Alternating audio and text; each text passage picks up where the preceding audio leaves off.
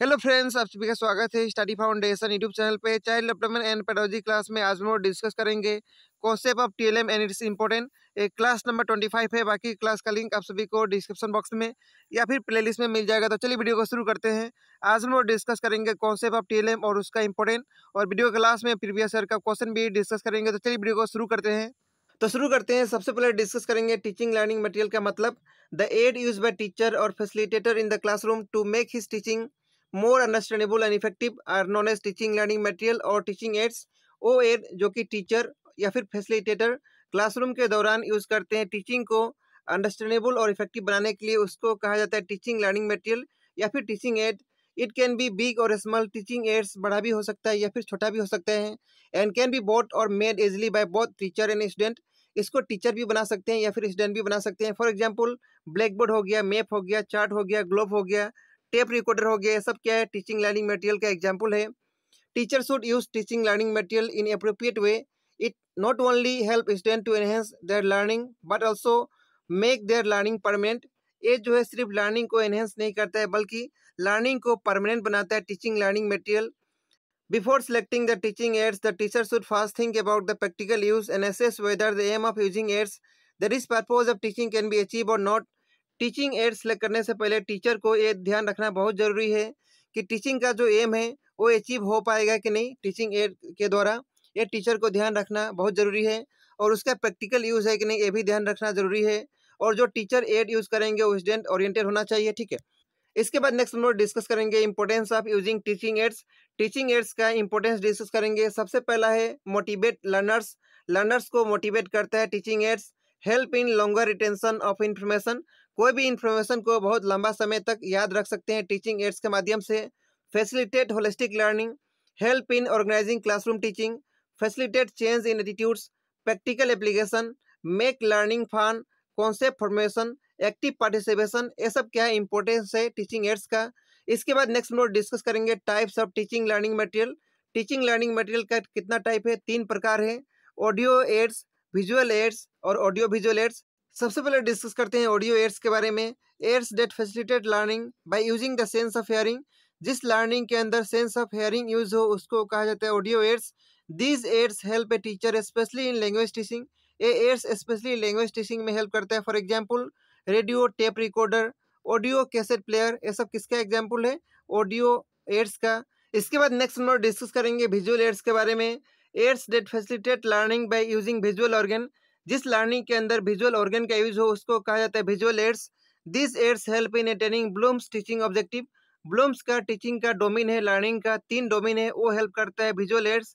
Cognitive, effective और psychomotor. Example discuss करते हैं विजुअल एड्स का। ब्लैक बोर्ड हो गया, चार्ट्स हो गया, इसके बाद मैप्स हो गया, फनल बॉक्स हो गया, फ्लैश कार्ड हो गया। ये सब किसका एग्जाम्पल है? विजुअल एड्स का। इसके बाद नेक्स्ट हम लोग डिस्कस करेंगे ऑडियो विजुअल एड्स के बारे में। The ads that engage in both sense organ and visual organ of the student are known as audio visual aids. जिस लर्निंग के अंदर सेंस ऑर्गन और विजुअल ऑर्गन दोनों का यूज हो उसको कहा जाता है ऑडियो विजुअल एड्स। ये भी लर्निंग का डोमेन अटेंड करने में हेल्प करता है, कॉग्निटिव, इफेक्टिव और साइकोमोटर। यानी इसके माध्यम से भी टीचिंग का जो लर्निंग का डोमेन है वो हेल्प करता है अटेंड करने में। एग्जाम्पल डिस्कस करते हैं ऑडियो विजुअल एड्स का। LCD projector, film projector, TV, computer, VCD player, virtual classroom, multimedia, ये सब एग्जाम्पल है ऑडियो विजुअल एड्स का। Apart from this teaching learning ads, text book is one of the most common teaching learning material use by English language teacher. तो English language teacher के लिए text book भी एक क्या है? बहुत ही इंपॉर्टेंट टीचिंग लर्निंग एड्स है। तो ये था टॉपिक के बारे में। इसके बाद हम लोग प्रीवियस ईयर का क्वेश्चन डिस्कस करेंगे जो इस टॉपिक से आ चुका है। तो सबसे पहला क्वेश्चन है teaching learning material should be selected according to. तो टीचिंग लर्निंग मटेरियल को कैसे सिलेक्ट करना चाहिए? Their ability in respective area, the objective of teaching, there course, none of this. तो इस क्वेश्चन का सही आंसर है ऑब्जेक्टिव ऑफ टीचिंग। इसके ऊपर बेस करके टीचिंग लर्निंग मटेरियल को सिलेक्ट करना चाहिए। तो इस क्वेश्चन का सही आंसर हो जाएगा ऑप्शन नंबर बी। इसके बाद नेक्स्ट क्वेश्चन है मोस्ट इफेक्टिव टीचिंग एड। सबसे इफेक्टिव टीचिंग एड यहाँ पे कौन सा है? डायरेक्ट एक्सपीरियंस जो होता है वो सबसे अच्छा होता है, जो कि ऑप्शन नंबर 2 में दिया है। तो इस क्वेश्चन का सही आंसर हो जाएगा ऑप्शन नंबर 2। इसके बाद नेक्स्ट क्वेश्चन है which of the following is not an audio visual add used by teacher in classroom for teaching learning process.